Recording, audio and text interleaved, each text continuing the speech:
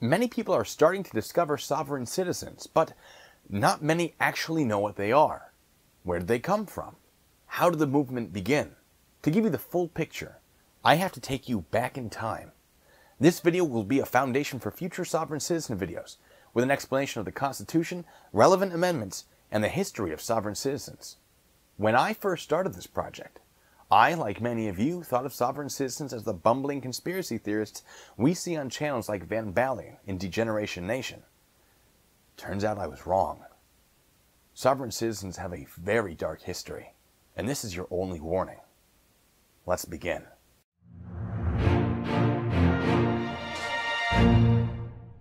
We start in 1776. A group of influential men have been secretly writing one of the most important documents in American history. On the 4th of July, after almost a year of war with Britain, delegates from the 13 colonies vote to approve the Declaration of Independence. In 1781, all 13 states ratified the Articles of Confederation, which outlined an early system of government. 2 years later, the war with Britain ended, and in 1788, the Articles of Confederation were replaced with our current Constitution. In 1865, the 13th Amendment was ratified, stating, "Neither slavery nor involuntary servitude shall exist within the United States." In 1868, the 14th Amendment was ratified, stating, "All persons born or naturalized in the United States are citizens of the United States." In 1909, the 16th Amendment was ratified, stating, "The Congress shall have the power to lay and collect taxes on incomes from whatever source derived." In 1946, Wesley Smith formed the Church of Jesus Christ Christian, which promoted the idea that only white people were the children of God. In the 1950s, a right-wing movement was formed called the Tax Protest Movement. They claimed the 16th Amendment was in violation of the 13th Amendment. Forcing someone to pay taxes was involuntary servitude. This movement continued for decades without any real success until William P. Gale, a former officer in the United States Army who had reportedly served as General MacArthur's aide during World War II. In the 1960s, he became a disciple of the Church of Jesus Christ Christian, alongside his friend Richard Butler, who would later form the Aryan Nations.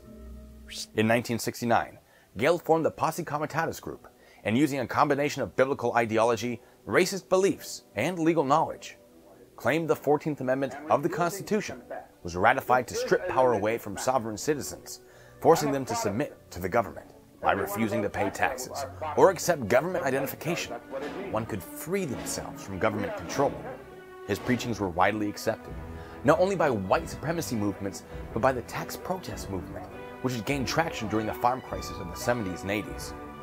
With multiple organizations backing him, Gale formed a platform from which he spread his sermons, encouraging citizens to use vigilante justice against government officials who did not support their beliefs. We're the government. In 1978, William Luther Pierce, the former editor of the American Nazi Party's quarterly journal Nationalist Socialist World, and co-leader of the National Alliance, an organization designed to help white nationalists overthrow the federal government, wrote a novel titled The Turner Diaries.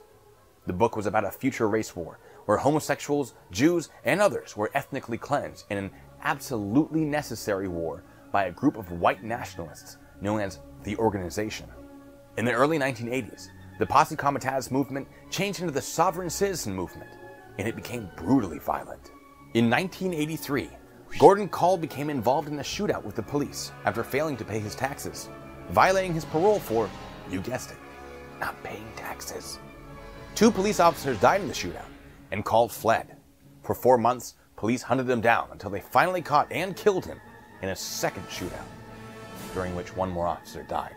Also in 1983, Robert J. Matthews, a member of the Aryan Nations and the National Alliance, formed a group called The Order, an anti-government militia named after the inner leading circle of the organization from William Pierce's novel.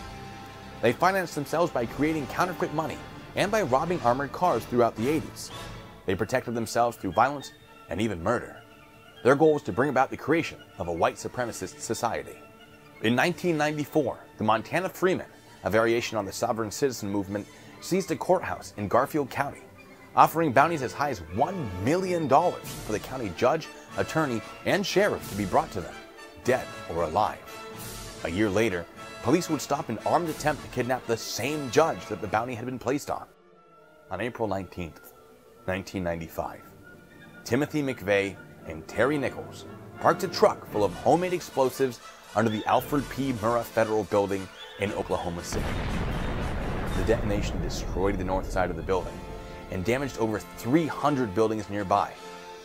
168 people died in what is currently the deadliest domestic terrorist attack in the United States. McVeigh and Nichols were actually taken to trial wearing bulletproof vests because it was believed the public might try to kill them. In 1996, the Montana Freemen made news again when, after failing to leave property they had been evicted from, 3 members were arrested by FBI agents. Other members of the Freemen barricaded themselves in the property's residence, and the FBI began an 81-day standoff, waiting for them to surrender. Looking at their history, it's clear why the FBI classifies the sovereign citizen movement as domestic terrorism. They might currently lack the organized leadership of the 70s and 80s, but they remain dangerous as individuals. In 2010, a man who was believed to be a sovereign citizen, and at the very least a member of the anti-tax movement, flew a plane to the Austin, Texas IRS building. In 2012, 4 sheriff's deputies in Louisiana were shot at in an ambush. 2 died. The attack was carried out by 4 sovereign citizens. Searches of their residences revealed multiple illegal weapons and pipe bombs. It was also discovered that 2 of the attackers were on domestic terrorism watch lists. In 2016, an ex-Marine identifying as a sovereign citizen shot and killed 3 officers in Baton Rouge. Now, technically, he was Moorish American, and I'll be explaining what they are in another video, but these examples are just the premeditated murders. There are plenty of other reports of officers being killed in the line of duty by sovereign citizens, and their influence is growing again. The FBI is devoting more resources to tracking them again. If you're a sovereign citizen, it didn't work then, and it won't work now.